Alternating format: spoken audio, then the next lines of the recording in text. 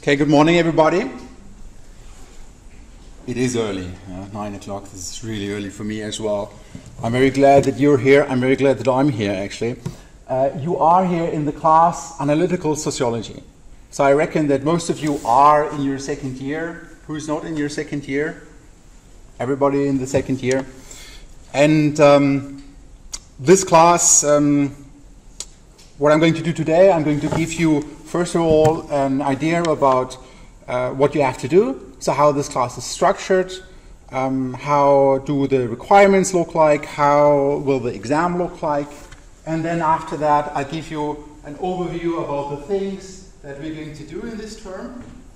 And on Thursday, which is when our next lecture is, we're going to start with the substantive parts, right? Okay.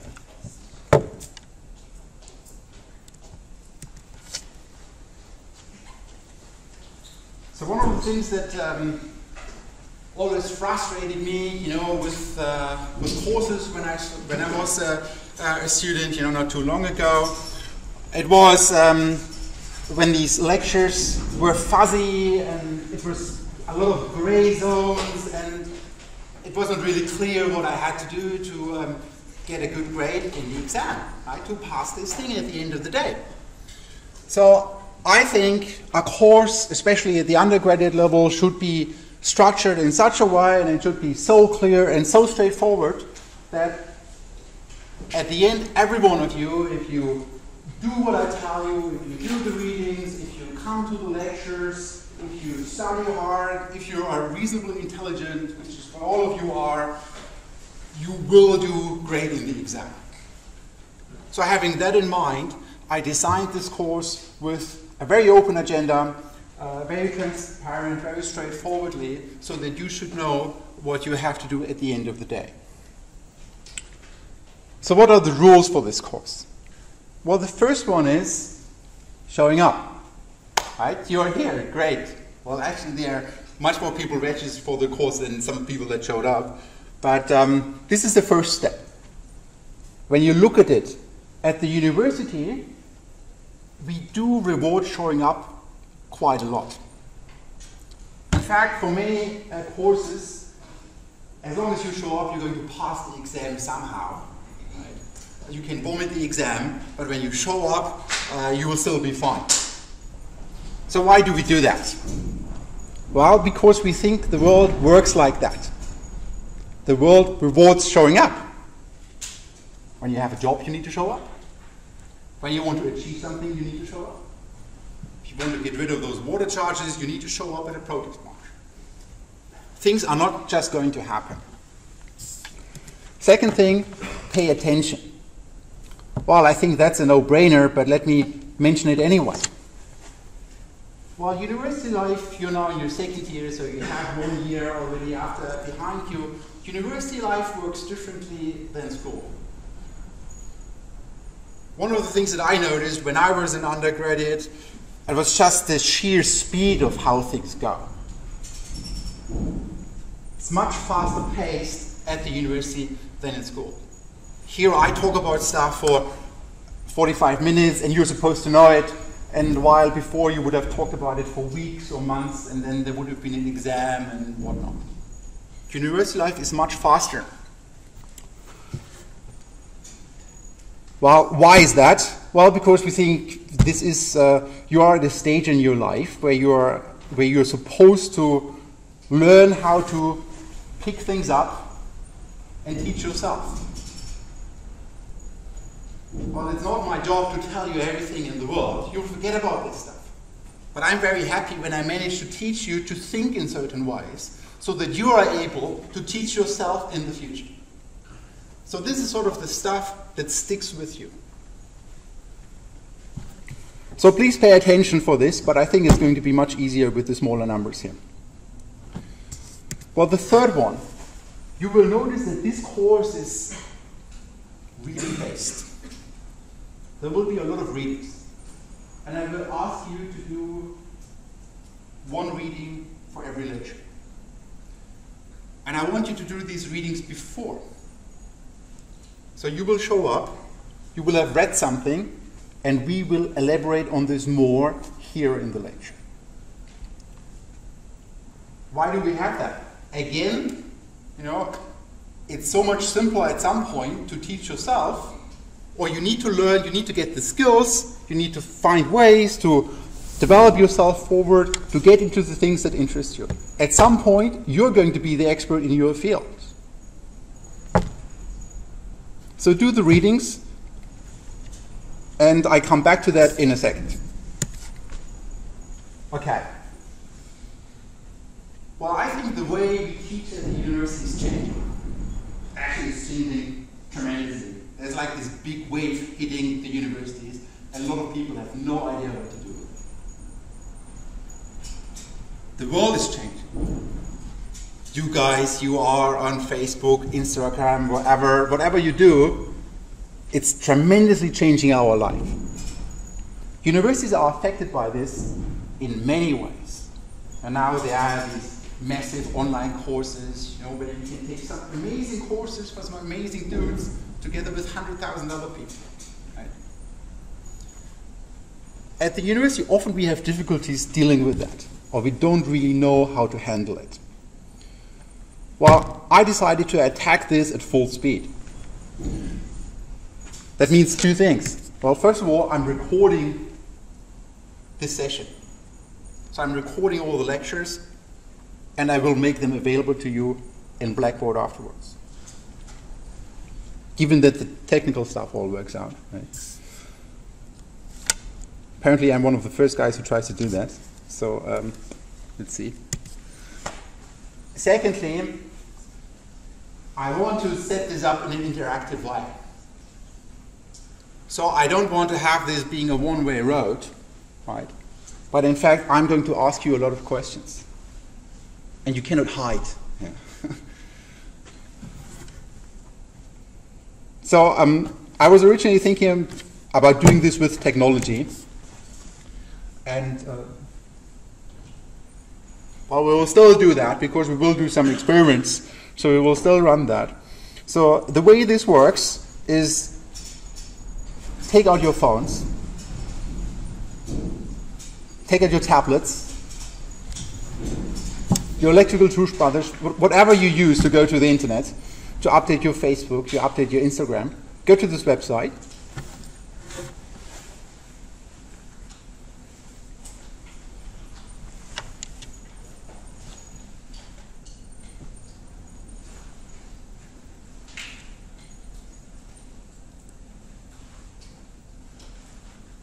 Type in the code. Code for today is 894117.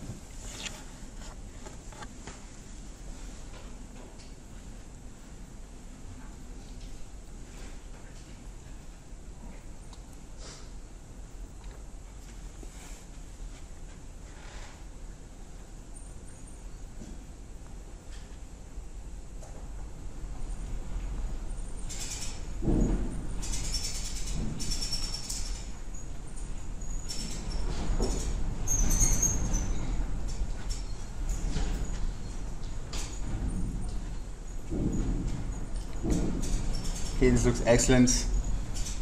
Yesterday I was teaching some first years and they had no idea.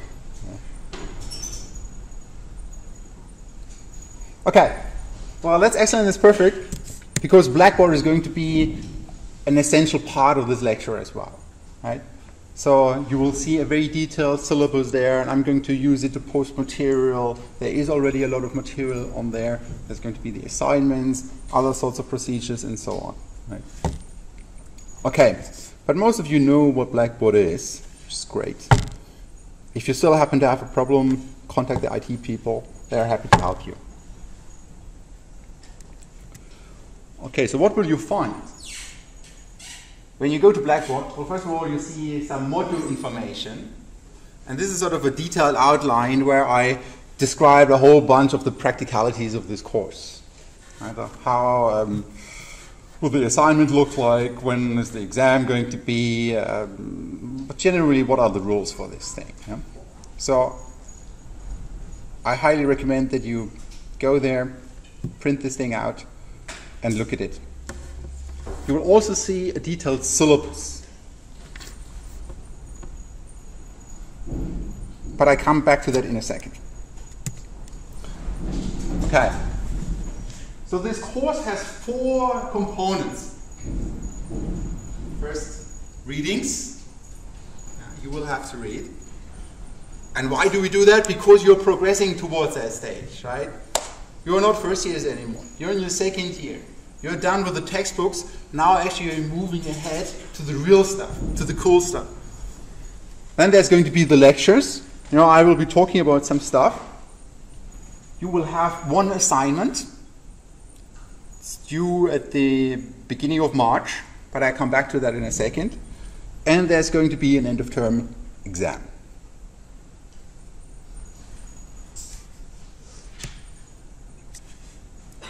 Okay, let's talk about these readings. Well, first of all, let me show you the syllabus.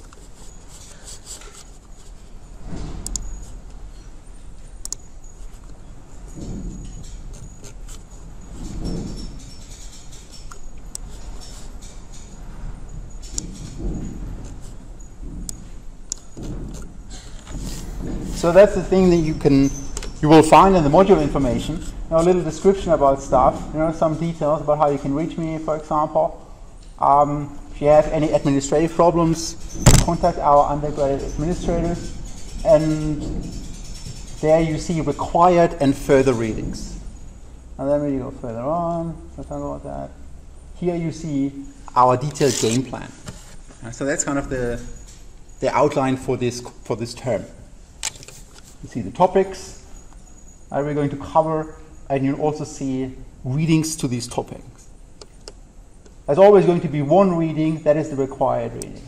So that's for example the reading for Thursday. That's the stuff that I want you to read. The other stuff, this is really if you want to get more into this, if you are very excited about this, or if you want to, I don't know, start thinking about a bachelor thesis in one of these areas, right? So, but it's not required to do the other readings. So always the one with the star at the front of it, so that's sort of for next week, you know, that's sort of a short little reading. And there's another one for next week, Thursday, it's going to be this one here, right?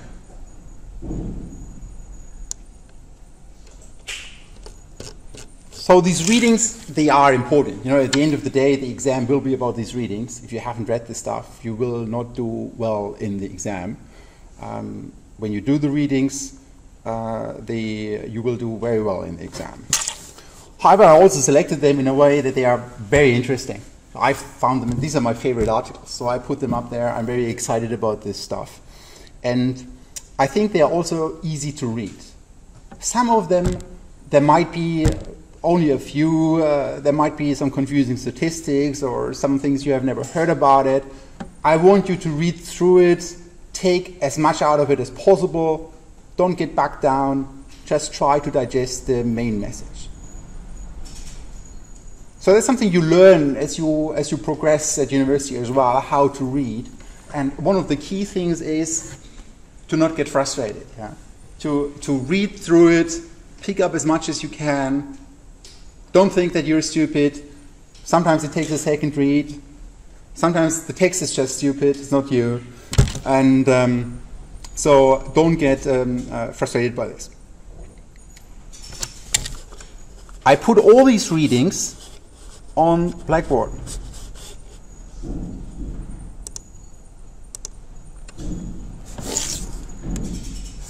So that's the stuff that you can already find. So you have the syllabus and module information, and the readings, you know, the separate category. I split it up for the different weeks.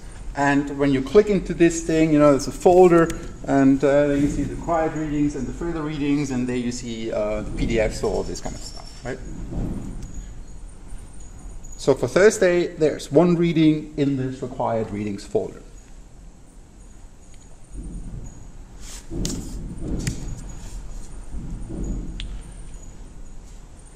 Okay, let's talk about the lectures. Well, they take place Tuesday and Thursday, 9 to 9:45. Bloody early, not my choice. Yeah. I'm here with you. Clinton Theatre Tuesday and N-Arts on Thursday. I assume you all know where these places are. It's going to be the Easter break, yeah? So we're going to be affected by this. There are going to be no lectures during that period. And there's also going to be no lecture on the 14th of April. But I will give you a warning before that as well. That's the Thursday. I will tell you again on the Tuesday.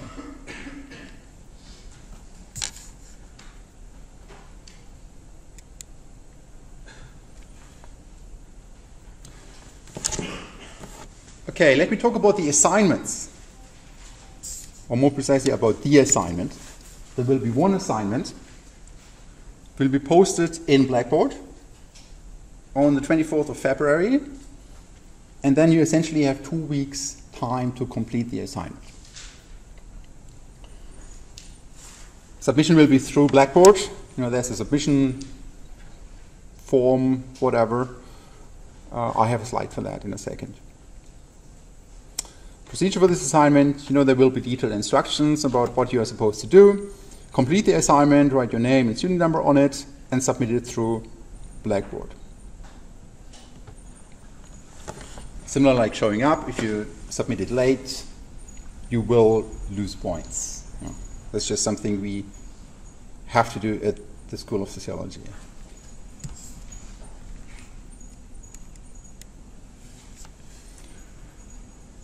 Okay, again in Blackboard, there's this category assessment. When you click on that, you find all sorts of other things, and there is also something about how to upload your assignment, and there's also the form that you have to click to upload stuff.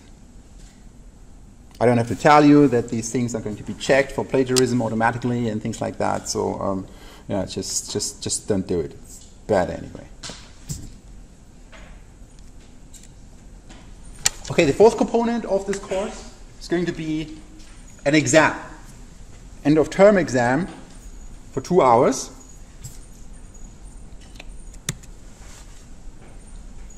Takes place at some point in May. The exact date is not known yet, nobody knows. And you will need in-depth knowledge of the readings for the exam. So without doing the readings, you might pass the exam, but you will definitely not do well in the exam. So do the readings. The exam will count for 80% of your total grade, and the assignment will be the other 20%. And in the assignment, I will be looking for 3 things. Essentially, it's going to check up to that point that you've done the readings. It will check that you can transfer the knowledge from the readings, apply it in another context, and it will also check that you can make a coherent argument. Yeah? That you can write a little bit. The assignment, I'm not entirely sure yet what it's going to be, but most likely it's going to be a small little essay, not too long, where I want you to reflect on some of the readings.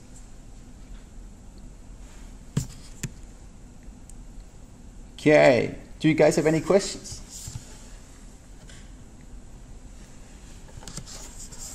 Everything clear? That's great. That's great. Well, I was about to say check the module information in Blackboard, right? So that's always useful. I also set up a discussion board. I don't know if that's the way you want to use that. Go ahead. You know, it's one of the possibilities in Blackboard that I was keen to try out, but I leave that up to you. If you do have some questions, you know, you have peers around you. Actually, I always think that's where you learn the most. You learn the most from the people around you and the people that go with you through this.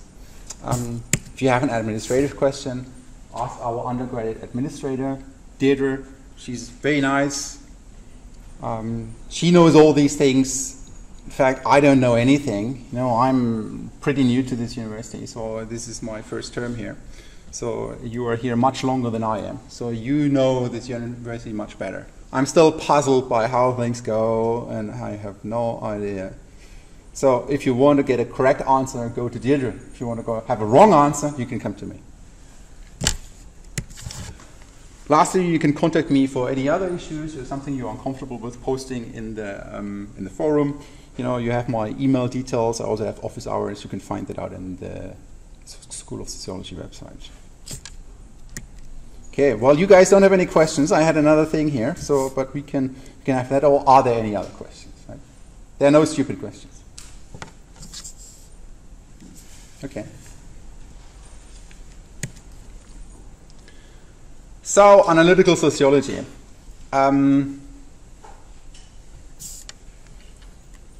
Has anybody of you ever heard of analytical sociology? Hands up. Who has heard about analytical sociology before? Who has not heard about analytical sociology before? Hands up. Okay, this is all brand new for you stuff, for you guys. That's exciting. Analytical sociology, sometimes we also call it explanatory sociology, or I think analytical sociology is taking it even one step further. Analytical sociology is actually a brand new thing.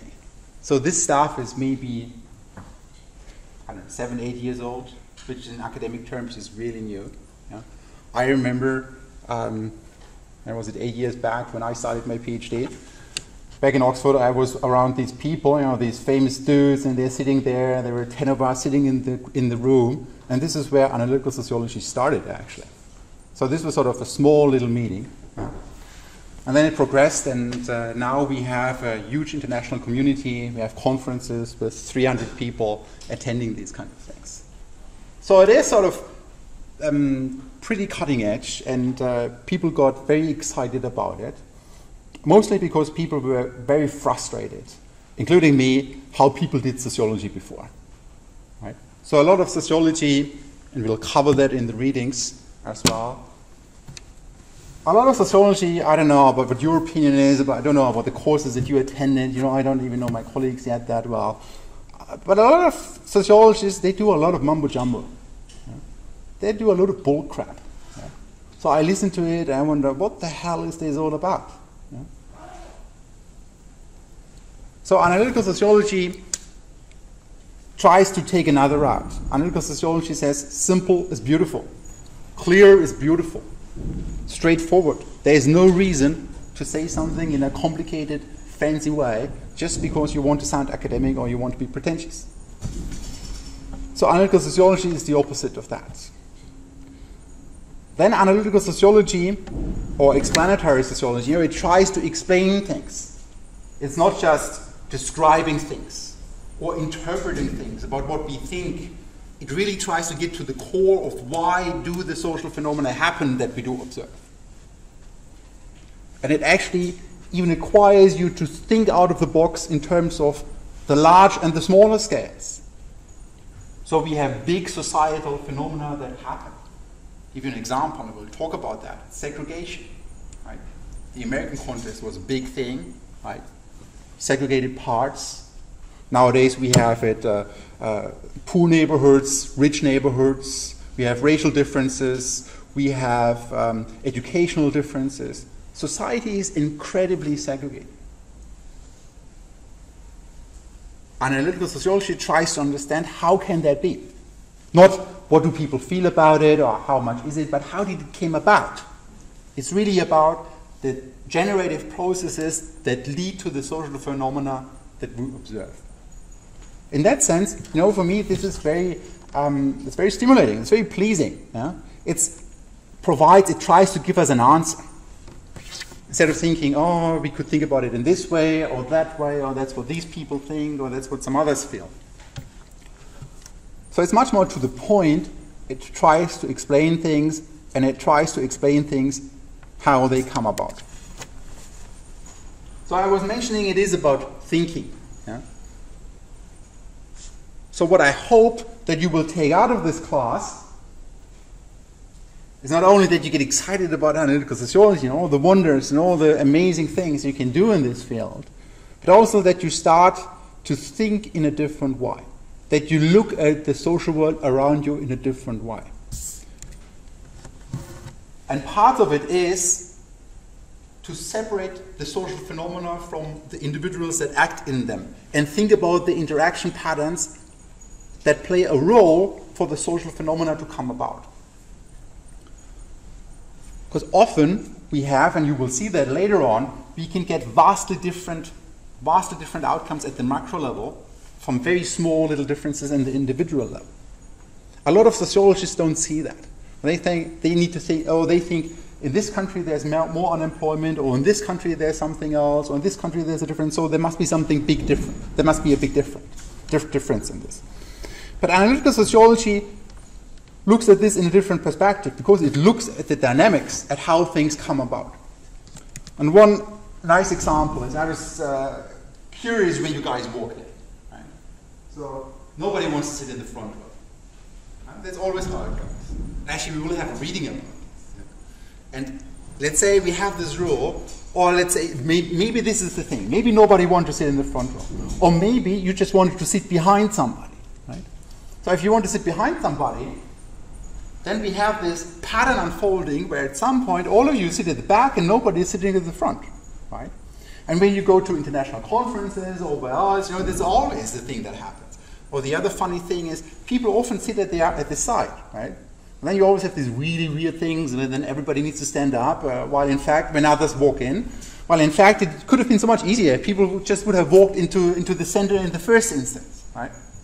But there, individually, everybody wants to sit out there, and collectively to arrive at a pattern that we might not want at all.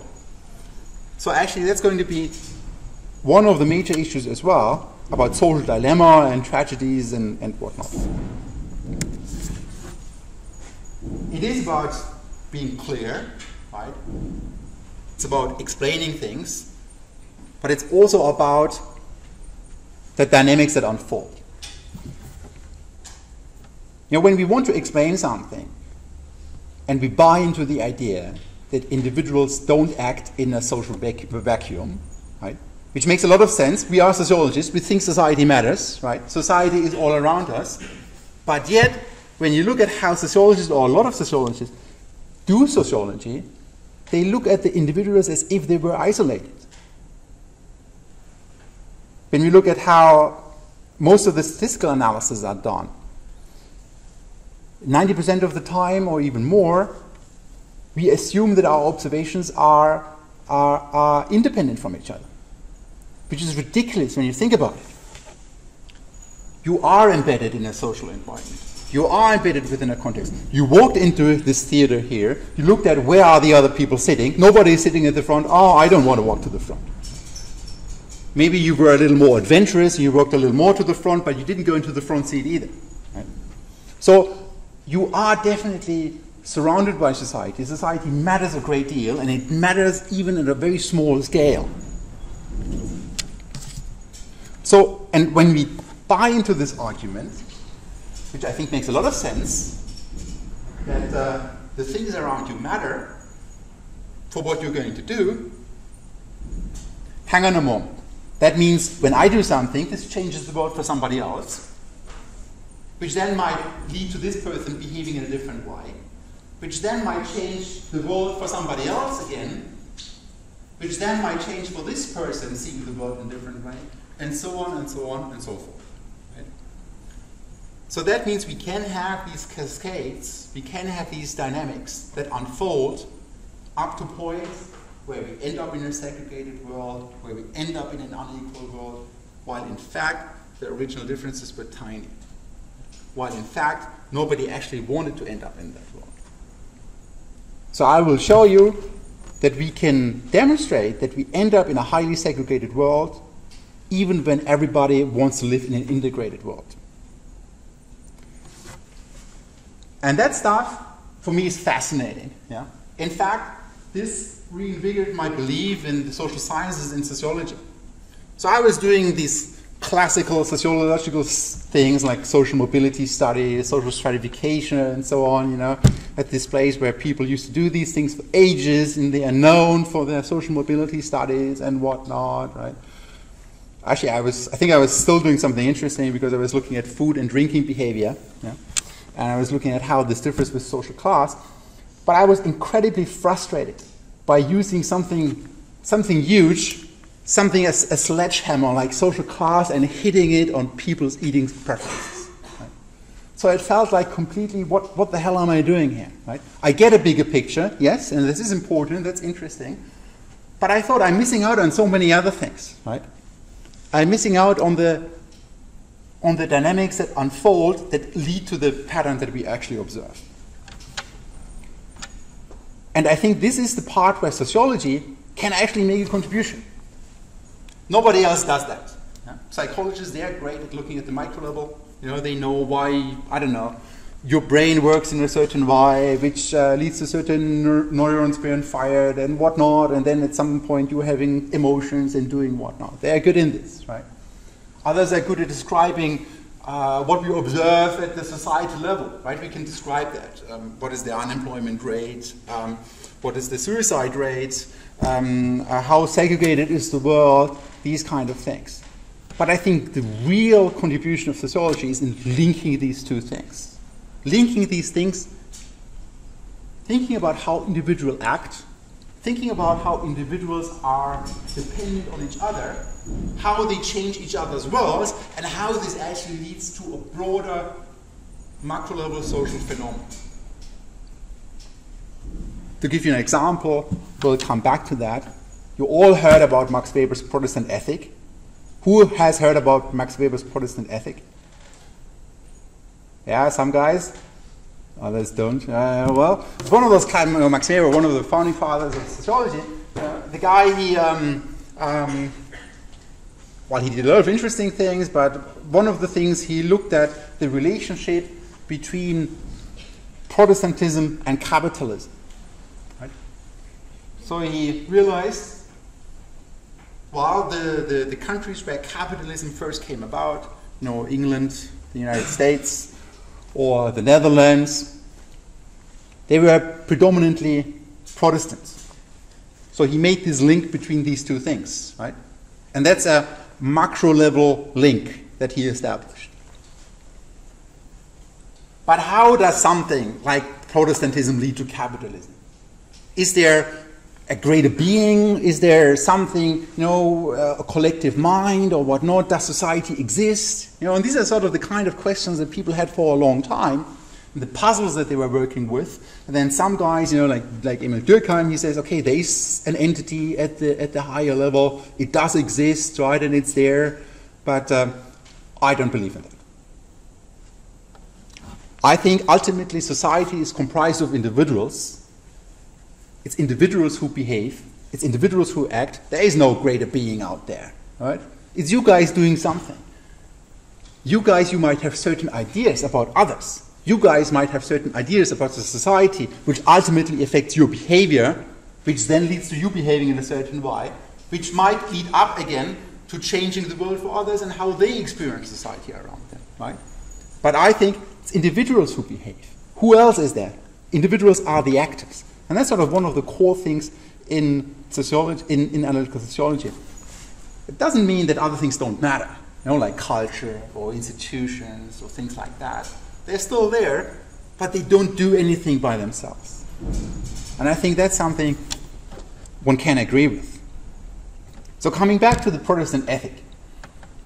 So then there's a guy, James Coleman, we'll talk about him during the course as well. He put this in another context. He said, okay, well, we have Protestantism on the one side. What does it do? It leads to individuals experiencing Protestantism around them. Right? There's the idea of predisposition, and kind of it leads to individuals having certain ideas that how they need to behave to reach heaven, or whether they've been chosen, whether they've been called, and so on. But it leads to individuals' experiences, right? Which then makes individuals behave in a certain way.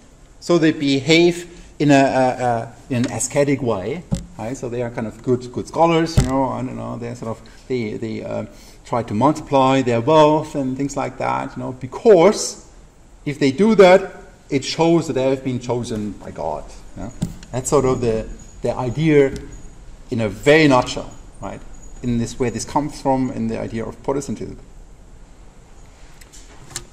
Then let's say everybody behaves like that, right? Everybody's striving, right, to honor their faith, and everybody is behaving in a very ascetic way. They don't waste money. They don't overspend. They kind of try to maximize their profit and things like that. If everybody behaves like that, then we end up with capitalism at the end. Right? So that's sort of, in a nutshell, one of those, what is called the micro-macro link, or it's also referred as Coleman's boat, because you're going from the macro level to the micro level, from the micro level to the micro level, from the micro to the macro level again. Right? So this is sort of the way you then think about how things at the macro level come about. But it gets even more interesting, because when you go up or when you go down on this level, it's not that straightforward. It's not that the whole is just the sum of the parts. Often we know that is exactly not the case. The whole is oftentimes more than the sum of its parts. Or sometimes it's less. Yeah? Sometimes everybody wants to do good, and collectively we do the worst thing we could imagine. Right? So that's where it becomes interesting to bridge these levels, to go from the micro to the macro again, where things aggregate, and it's not just the addition of the individual elements. Similarly, when you go down from the macro to the micro level, and we'll talk about this at some point during the course, I don't know when it's set up, but some of my own research, I'm fascinated by this, how we experience our world through our social networks. Which is undoubtedly true, right? You interact with your fellow students, with your family, with your friends. These are sort of the people that you interact with. That's kind of the stuff that you hear about or what's happening. When you look at your social networks, they are incredibly biased. They are incredibly structured. Just think about it for a moment. Think about the age of your friends. How many people do you know who are 95 years old? And with how many of them do you regularly go out and have drinks? Right? Or with how many people do you hang out who are just in kindergarten? Think about another dimension. Think about education. Think about your friends. Think about the education that they have. Well, in my world, all of my friends, they have a fucking PhD. It's a driving license. We all have it. There's nothing, no biggie. Yeah? But we all know each other. We got to know each other at university. We went through this together. And here we are. So now all of our networks are incredibly biased. So that the things that we experience through these networks are incredibly biased. And it becomes fascinating to explain some of these things. Like, I don't know if some of you are from the States, but there you sometimes wonder, how can it be that any reasonable, intelligent person could even think about voting for the Republicans? Or probably other people think, how could it be that any reasonably intelligent people could think about voting for the Democrats? Right? So we have polarization. If we have more polarization than ever, and for each individual, in their own environment, in their own social context, it's a no-brainer. It's not a biggie. Huh? The reason for that is because the environments are incredibly structured. They are incredibly biased.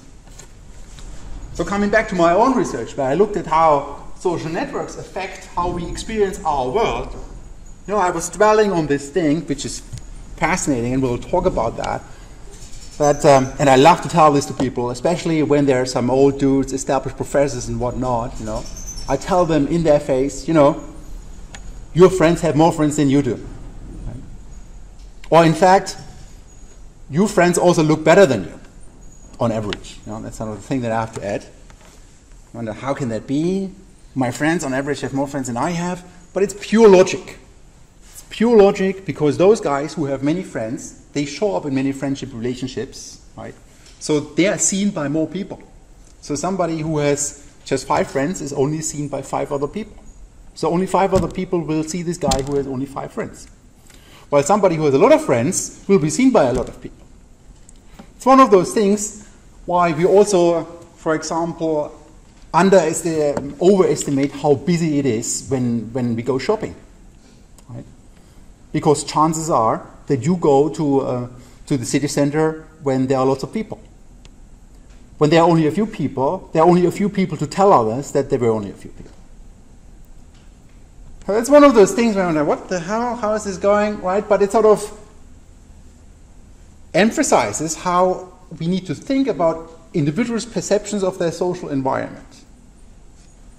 How this, and actually, if you think and if you play it through, right, it's sort of whatever your experience, let's say it's very busy in town, or there's not busy in town, or I want to go shopping, or I don't want to go shopping, yeah, you will act on what you experience in your world. And our brain is incredibly bad in dealing with probabilities or in dealing with these things. Our brain is incredibly good in dealing with experiences, but we are very bad with dealing with things that we don't experience.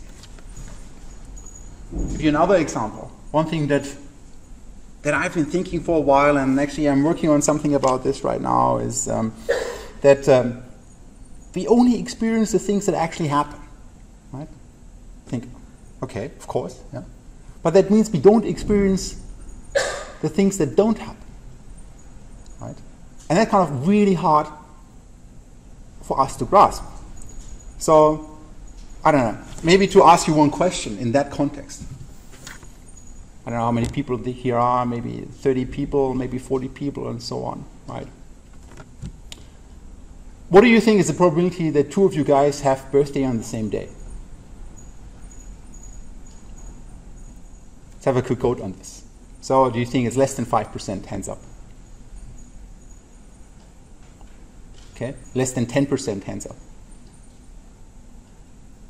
Less than 20%, hands up. Less than 30%, hands up. Okay, more than 40%, hands up. Actually, I haven't calculated it yet, but as soon as there are 23 people in this room, I would bet my money on it. As soon as there are 23 people, the chance is more than 50%. So when we have maybe 30 or 40 people or so on, I reckon we are around maybe 70% or something like that. So that's a really high chance, right? But you already noticed, how can that be? Well, because you think about your birthday, you don't think about all the combinations of people that there are in this room, and you don't think about the events that do not have to happen. Just have to be one combination of here, and it can be any of those days. So we always remember one particular day, but it could have been any other day as well. Right? So the same thing, and we're going to talk about this at some point as well, is we all have these experiences. You walk into somewhere and you meet your best friend from high school, right? Or you are at the other end of the world and then you run into a colleague. And you wonder, how ridiculous is that? Huh? That's kind of crazy. How can it be that I meet this guy here? Right? And you think, oh, this is fate, it brought us together and whatnot. Yeah? No, it's pure chance. Pure chance, and the thing is, you don't remember the things that don't happen. You don't think about the events you don't think about the people that you could have met and that you didn't meet. You only remember the guys that you do meet. You don't remember the days when nothing happens in your life. Right? Some days are just incredibly boring. There's just nothing happening. Right? But you do remember the ones where something exciting happens. So that's sort of one of those things, just to give you an idea about our brain is not that good in understanding these things. And we need to distinguish between how the world actually looks like, and that's actually what we're going to talk about next week, about how the world actually looks like, and how from an individual point of view, how things look like. And that there are these differences, and that we need to be very explicit about these differences. Okay, we'll talk a lot about networks. I mentioned this already. Actually, this is my field of study, so I do lots of network analysis. And in particular, here's a brief outline of the wonders that we're going to cover during this lecture. At the beginning, we'll talk about clarity, this precision, this straightforwardness that I talked about. After that, for next week, there's one reading by Thomas Schelling. It's a Nobel Prize winner. He's an incredibly cool guy, and he writes beautifully and very simple as well. And we'll talk about social dynamics and one of those phenomena, where you are in a traffic jam, and you sit there in your car, you stop, right?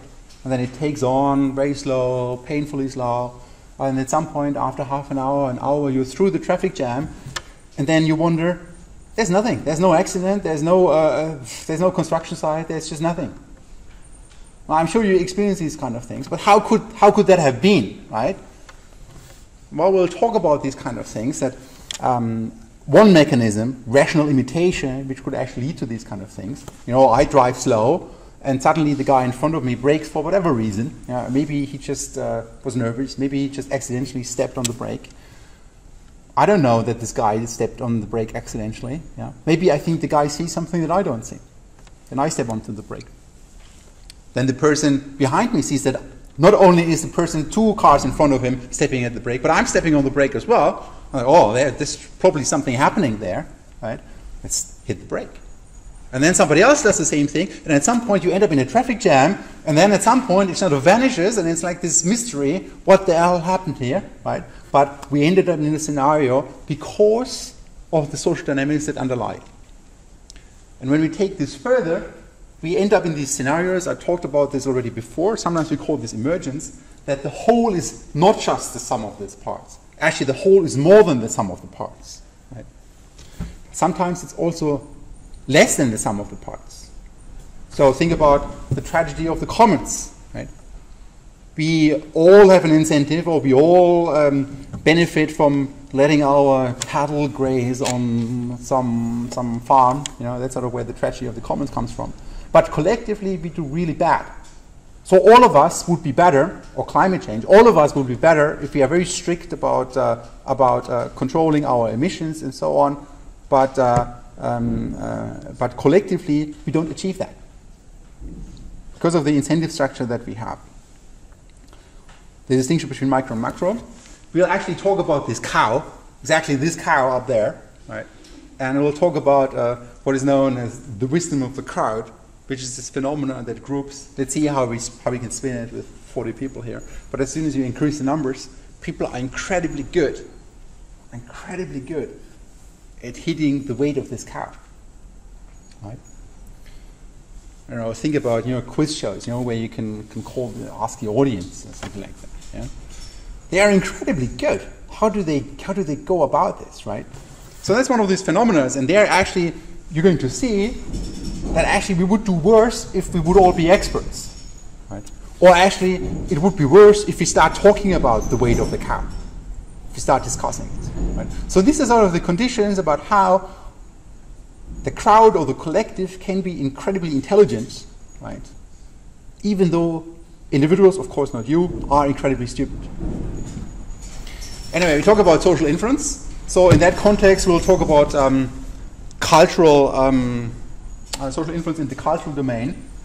There were these experiments, and there's one reading that you'll have to do on this experiment about, where they had sort of a top list of, they had sort of this fake Spotify thingy. They set it up, before it all became popular. And they studied it there, and they had these fake charts, right? And then they had people rank about how much they liked stuff. And then actually, it led to these reinforcing dynamics, right? Sort of, they just flipped the ranking completely around as an experiment, and then they saw actually people voted very differently. Right? If you would think that people are not influenced by others, you would say, well, it shouldn't matter. Right? There's always sort of the good song and there's the bad song and so on. But there, they actually mattered a great deal, huge differences. So songs that were completely ranked at the bottom were suddenly completely ranked at the top because people thought that others ranked them high. In a similar way, we will talk about self-fulfilling prophecies. Or a self-fulfilling prophecy, you might have heard about this.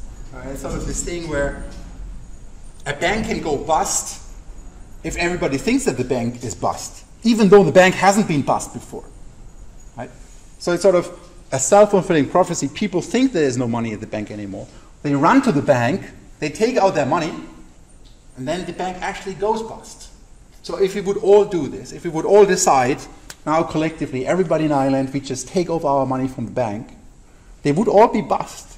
Right? So self-fulfilling prophecy is how things can come true that were not true before, so they fulfill themselves. We'll talk about success breeds success dynamics, or what's called the Matthew effect. Yeah? Like those who have shall be given. And that actually leads to how to an understanding about how inequalities can multiply and kind of reinforce themselves. We'll talk about tipping, and sort of how small little changes can lead to big differences, why we still maintain cultural diversity, how segregation comes about, the dynamics associated with it, and throughout this whole thing we'll talk about networks a lot as well. Okay, so that's sort of a brief outline. For Thursday, you have one reading to do. This is paper by Sokal. You find it in Blackboard under the reading sections, week 1 required readings, right? Okay, that's from me. Do you guys have any other questions? Then see you on Thursday in the Newman building. Lecture Theatre N. 9 o'clock.